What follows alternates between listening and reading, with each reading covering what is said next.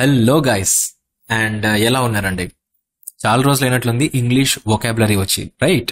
So let us make it what is this daily practice, because give me some time, ఒక 4, 5 or 6 days some time, because I need to finish some of the works. అవి అయిపోయిన తర్వాత I'll come to YouTube more ఇప్పుడు కంటే ఎక్కువ frequent గా వస్తాను. But see, in this video lesson we are not going to waste the time. We are discussing complete one word substitutes which are being given in CGL 2022 Tier 1. మొన్న జరిగిన నిన్న కాక మొన్న వచ్చిన CGL 2022 Tier 1 లో అడిగిన complete one word substitutes we are going to discuss. So let us not waste the time. First is this. Got it? Now see this. Yeah, first one. Ablutions, the act of washing oneself. See, మామూలుగా కాశీకి వెళ్ళి నదిలో మునుగుతారు కదా, ఎందుకు? Because వాళ్ళ పాపాలన్నీ తొలగిపోవాలనేసి. అలా నదిలో మునిగితే పాపాలు తొలగిపోతాయనే నమ్మకంతో నదిలో మునుగుతారే, దాన్నే అబ్ల్యూషన్ అంటారు. The act of washing one self, లేదా వాళ్ళ పాపాలని వాళ్ళు కడిగేసుకుంటారు చూడండి, ఆ రెండింటిని అబ్ల్యూషన్ అంటారు. నెక్స్ట్ యాబ్ ఒరిజినల్ నేను ఇట్లే గుర్తుపెట్టుకుంటా. C AB and original, it is like యాబ్ original అంటే ఏంటి? ఎవరైనా సపోజ్ ఇప్పుడు ఒక ఇల్లు ఉంది, ఆ ఇంట్లో ఎవరైతే ఫస్ట్ ఉంటారో వాళ్ళు అబొరిజినల్స్. ఎవరైతే ఫస్ట్ ఇల్లు కట్టించిన వెంటనే ఎవరు ఫస్ట్ ఆక్యుపై చేసుకుంటారో వాళ్ళు యాబ్ ఒరిజినల్. Got it? అలా ఏదైనా కానీ, ల్యాండ్ కానీ, ఇల్లు కానీ, ఒక ప్లేస్ కానీ, ఆ ప్లేస్ లో ఎవరైతే ఫస్ట్ ఉంటారో వాళ్ళు అబొరిజినల్స్. Got it? So existing in land from the earliest times or from before the arrival of colonists. Okay, first ఎవరైతే ఉంటారో వాళ్ళే అబొరిజినల్స్, అంతే. అబ్రిడ్జ్మెంట్ అంటే సమ్మరీ. ఆ short end version of a larger work అంటే సమ్మరీ. అబ్రోగేట్ అంటే ఏంటి? రద్దు చేయడం. Cancel or do away with a law are an agreement. So simple, abrogate అంటే రద్దు చేయడం. అబ్జల్యూషన్ అంటే ఒకరి పాపాలకి క్షమించేయడం. ఫార్మల్ గా అంటే ఎట్లా? సోషల్ గా, రూల్ ఆఫ్ లా. సపోజ్ ఒక పేపర్ తీసుకొని నీ పాపాలు ఉన్నాయి, నీ పాపాలన్నింటినీ క్షమించేసిన పో అని చెప్పేదే అబ్జల్యూషన్. Got it? Formal forgiveness of a persons sin. ఒక పర్సన్ యొక్క సిన్ ని ఫార్మల్ గా ఫర్గివ్ చేసేస్తే, అంటే as per the law forgive చేస్తే దాన్ని అబ్జల్యూషన్ అంటాం. నెక్స్ట్ అసర్బిక్ అంటే షార్ప్ అండ్ డైరెక్ట్. అంటే ఏంటో తెలుసా తెలుగులో? సపోజ్ నేను ఒకటి చెప్తా, నేను ఒక మాట అంటా, నువ్వు కూడా వేస్తావు అని అంటాడు కదా. సో ఎవరు? మహేష్ బాబు. అలా అంటే మాటకు మాట చలోక్తి. సో షార్ప్ గా, what to say. So instantaneous గా మనం ఏదైనా రిప్లై ఇస్తే దాన్ని అసర్బిక్ అంటాం. Got it? నెక్స్ట్ యాలిమోనీ అని అంటే ఒక హస్బెండ్ ఒక వైఫ్ కి డివోర్స్ తర్వాత ఇచ్చే money. Allowance given to a wife from her husband on separation. Alliteration అంటే ఒక పదం ప్రతిసారి వాట్ ఇస్ దిస్ వస్తూ ఉంది అని అంటే దాన్ని అలిటరేషన్ అంటాం. సపోజ్ కోకా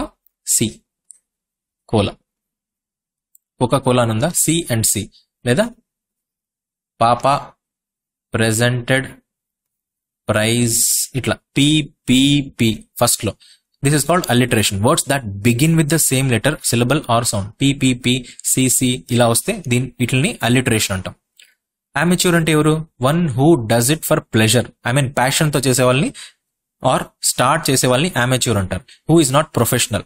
ఒక పనిని ప్రొఫెషనల్ గా చేయకపోతే, ప్లెజర్ కోసం, ప్యాషన్ కోసం, లేదా ఒక పనిని ఎవరైనా స్టార్ట్ చేస్తున్నారంటే వాళ్ళని అమెచ్యూర్ అంటాం. అనిమాసిటీ అంటే స్ట్రాంగ్ బిట్టర్ ఎనిమిటీ. లైక్ బాహుబలిలో what is this, Rana and who is Prabhas, వాళ్ళిద్దరి మధ్య ఏముంటుంది? బిట్టర్ ఎనిమిటీ ఉంటుంది. ప్రభాస్ కొడుకు. అనిమాసిటీ అంటే bitter enmity are strong hostility.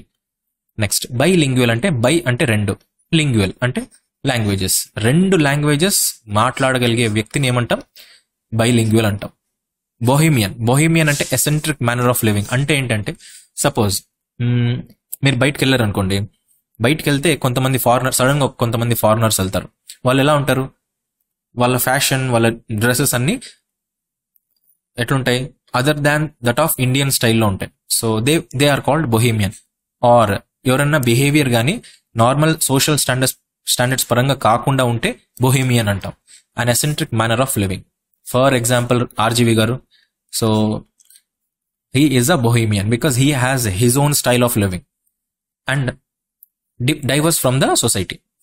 Botany అంటే తెలుసు, చెట్ల గురించి అండ్ దాని యొక్క ఫంక్షనింగ్ గురించి చదివేదాన్ని బాటనీ అంటాం. Scientific study of plants and there structure. Cartographer అంటే మ్యాప్స్ గీసే వాళ్ళని కార్టోగ్రాఫర్ అంటాం. ఇది ఎట్లా గుర్తుపెట్టుకోవాలంటే గుర్తుపెట్టుకోవాలి, మ్యాప్స్ డ్రా చేసే వాళ్ళని కార్టోగ్రాఫర్ అంటాం. క్యాటలాగ్ అంటే మీకు తెలిసిందే, list of collection of books యొక్క కలెక్షన్ ఏమంటాం మనము, క్యాటలాగ్ అంటాం. Which is informative graphics. Informative books, okay. List of collection of books అని పెట్టుకోండి, ఇన్ఫర్మేటివ్ గ్రాఫిక్స్ అవసరం లేదు. It is list of are collection of books ఏమంటాం, క్యాటలాగ్ అంటాం. ఖతం. Next క్లామర్. It is not glamour, it is క్లామర్. క్లామర్ అని అంటే సపోజ్ మీరు ఒక సందులోంచి వెళ్తున్నారు, పక్క సందులో నుంచి ఒక ర్యాలీ జరుగుతుంది, చిన్నపిల్లల ర్యాలీ ఏదో ఒకటి, సమ్ కోవిడ్ సిచ్యువేషన్ ఏదో ర్యాలీ జరుగుతుంది, మీకు అరుపులు వినిపిస్తున్నాయి కానీ అది ఏంటో మీకు సరిగా అర్థం కావట్లా. అలా వినపడే సౌండ్ ఏమంటాం, క్లామర్ అంటాం. అ loud appeal are demand by the public are by a huge quantity of people. ఒక్కసారి గడుచుకుంటూ పోతూ ఉంటారు, ఆ శబ్దం పెద్దగా వినిపిస్తుంది కానీ ఏం మాట్లాడుతున్నారో క్లారిటీ ఉండదు, దాన్నే క్లామర్ అంటారు. గ్లామర్ అంటే మీకు తెలిసిందే కదా, మీకుండేది. సో కాన్స్టలేషన్ అంటే ఏంటి, ఈ group of stars in a particular shape, ఒక గుర్రంలానో ఒక కోతిలానో ఏదో ఒకటి సమ్ షేప్ ఉంటుంది కదా, according to the what is this, మన యారేస్, లియో ఇవన్నీ ఉన్నాయి కదా, స్కార్పియన్ అలా ఫామ్ అవుతాయి. So group of stars farming in to a particular shape is called as a constellation. What it next constellation మళ్ళీ వచ్చిందా, okay. A series of stars 2 సార్లు వచ్చినట్లుంది 2 షిఫ్ట్లో. నెక్స్ట్ క్రెడిబుల్ అంటే నమ్మకమైనది, నమ్మదగినది.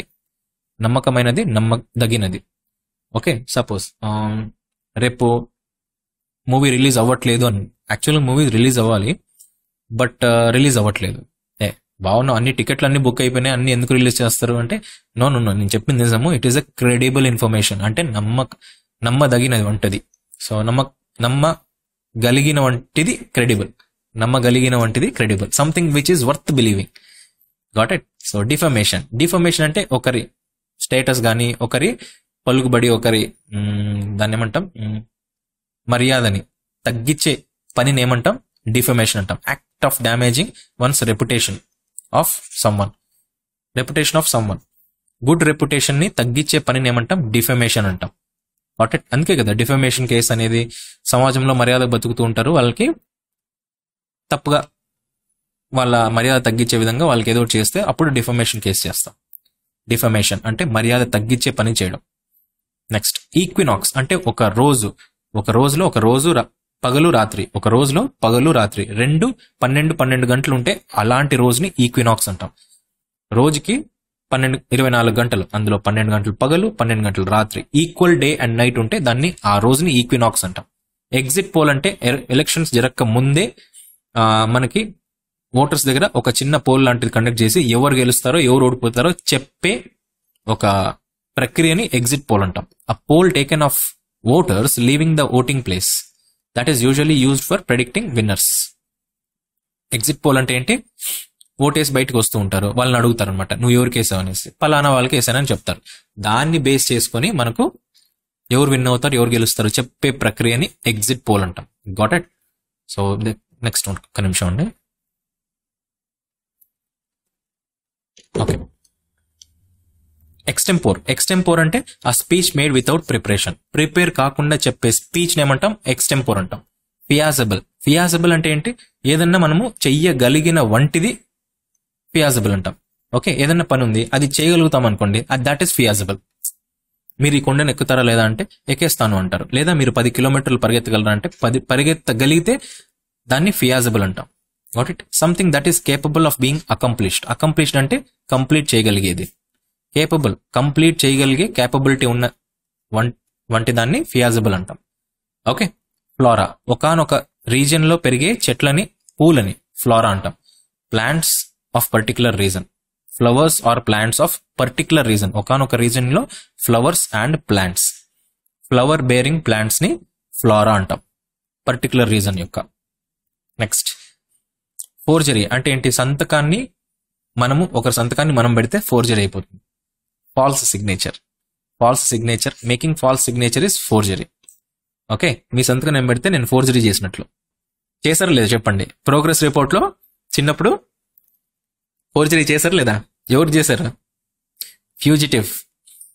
ఫ్యూజిటివ్ ఫ్యూజిటివ్ అంటే ఎవరు? ఫ్యూజిటివ్ అంటే నేను మళ్ళీ ఎక్కడికి వెళ్ళిపోయాను. So fugitive is nothing but a person who escapes from a punishment are from law. Okay, లా నుంచి కానీ పనిష్మెంట్ నుంచి కానీ పరిగెత్తి అంటే తప్పించుకొని వెళ్ళిపోయేవాడిని ఫ్యూజిటివ్ అంటారు. ఓకే, పనిష్మెంట్ ఆర్ లా నుంచి తప్పించుకొని పోయే వాళ్ళని పరిగెత్తే వాళ్ళని తప్పించుకుపోయే వాళ్ళని ఫ్యూజిటివ్ అంటాం. గవర్నమెంట్ ఎవరైతే బాగా తింటారో, తిని దాన్ని జడ్జి చేయగలుగుతారో, ఒకనొక ఫుడ్ మీద వాళ్ళకి బాగా అవగాహన ఉండి బాగా తినగలుగుతారు చూడండి, వాళ్ళని గవర్నమెంట్ అంటారు. One who loves good food and nose a lot about it. బాగా తింటూ దాని గురించి తెలిసి తినే వాళ్ళని గవర్నమెంట్ అంటాం. గ్రాఫ్ట్ అంటే ఒక టిష్యూ, ఒక ప్లాంట్ ఆర్ లివింగ్ బీయింగ్ యొక్క టిష్యూని తీసుకొని సర్జరీ ద్వారా రెండింటిని కలిపేదాన్ని గ్రాఫ్ట్ అంటాం. గ్రాఫ్టింగ్ తెలుసు కదండి, మన చిన్నప్పుడు వచ్చింది. ఒక చెట్టుది suppose mango, cross breed mangoes ఉంటాయి కదా, ఈ మ్యాంగోలో ఏమో టేస్ట్ బాగుంటుంది, ఈ మ్యాంగోలో ఏమో సైజ్ బాగుంటుంది. ఓకే, సో ఈ రెండింటిని కలిపేసి ఒక 15 రోజులు కట్టి పెడతారు. ఆ రెండింటిని కలిపి దాంట్లోంచి చిన్న స్ప్రౌట్స్ వస్తాయి, ప్లాంట్స్. దాన్ని గ్రాఫ్టింగ్ అంటాం. So a piece of living tissue are a plant that is transplanted surgically. Got it? Grafting. హ్యాంగార్ అంటే ఏరోప్లేన్స్ నిలబడే, అంటే స్టాక్ పెట్టే చోటు. ఏరోప్లేన్స్ నిలబడే చోటు ఏంటి? ఎయిర్పోర్ట్ అంటాం. ఓకే, ఏరోడ్రోమ్, ఎయిర్ప్లేట్ అని అవన్నీ. కానీ హ్యాంగర్ అంటే ఏంటి? ఇవి ఒకానొక దగ్గర స్టాక్ పెట్టే చోటు, స్టాక్. ఓకే, బస్సులు నిల్వ ఉంచేదాన్ని ఏమంటాం? బస్ స్టాండ్ అంటాం. బస్ డిపో అంటే వేరే అయిపోతుంది. అట్లా హ్యాంగర్ అంటే it is a huge building with a spacious area to house air crafts ని బఫర్లో పెట్టే చోటుని హ్యాంగర్ అంటాం. Got it? There are 61 to 62 questions that were being asked in the CGL Tier 1 2022. Let us limit up to here. Let it be short and sweet. I'll meet you in the next video lesson. Till then, bye-bye.